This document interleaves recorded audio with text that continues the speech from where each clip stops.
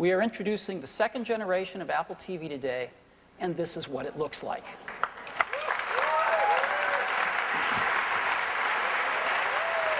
It's a fourth the size. You can hold it in the palm of your hand. I have one here, actually. I mean, look at this. That's it.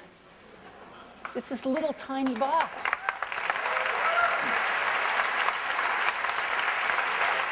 Around the back, it's really simple. It's got the power supply built in it. There's no power brick, and all you need is plug in a power cord.